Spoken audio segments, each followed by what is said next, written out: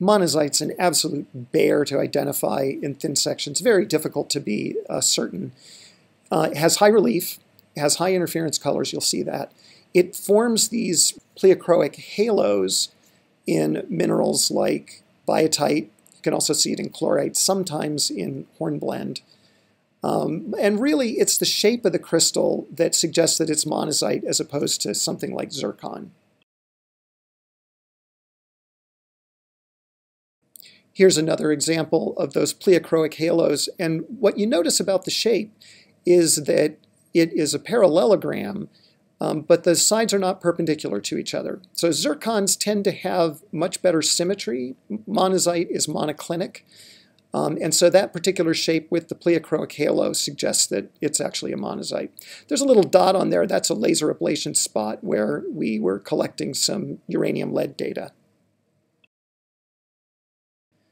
This is monazite in a kyanite crystal. You can see, again, high relief, much higher than the kyanite. It doesn't really have much color to it. Sometimes it's a little bit tan. When I cross the polars, you'll see it has these high order, really bright interference colors. And I'll just say, this is about the biggest monazite crystal you'll ever see. It's like 50 or 100 microns across. That's big by monazite standards. This is monazite in a large andalusite porphyroblast, large crystal, with a bunch of little quartz inclusions as well.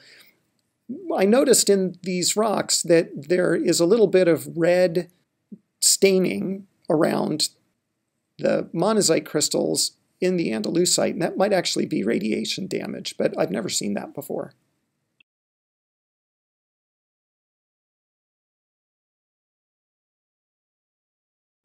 And then one more monazite crystal inside the andalusite. You can see that sort of reddish-brown staining, maybe radiation damage. Again, this does not have a particularly good crystal form, and so that's what suggests to me that it's monazite rather than zircon.